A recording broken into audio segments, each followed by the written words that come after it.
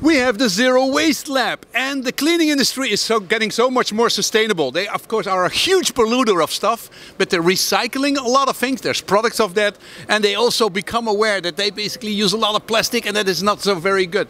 So in Hall 7, there's presentations about what to do with waste management, how they separate it at the source, and how you can, for example, take paper towels into toilet paper. There's machines which are demonstrated over here. Every day there's presentations about the waste management and what you can do about it. Zero Waste Foundation. How much do we recycle? Well, we in the Netherlands, the companies do 70% recycling. And if you have about the households, in Amsterdam it's only 15%. They don't care, they don't have room. But in the rest of the country it goes up to 50%. And we in the Netherlands are doing pretty good.